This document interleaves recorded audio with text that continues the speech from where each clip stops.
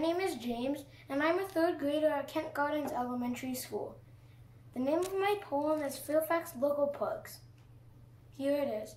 Fairfax local parks have trees, plants, and flowers, which have super oxygenation powers. The trees release oxygen to keep the air clean and also make the whole park green. There are walking paths, trails, and hills galore. All Fairfax parks offer so much more, like Fairfax Park and Lake Accoting Park 2, Braddock and Burke Lake Parks, just to name a few. At local parks, you can go running and hiking.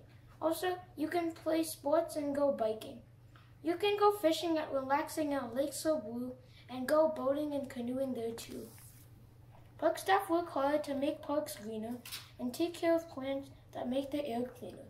They plant trees and flowers, keep the park pristine, and make sure trash on ground are hardly seen. Local parks are now more beautiful with less pollution.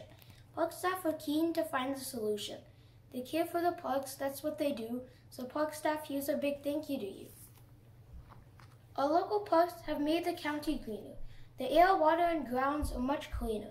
Due to parks, Fairfax County is healthier today for all of us to live, work, and play. Thanks for listening to my poem. I hope you enjoyed it.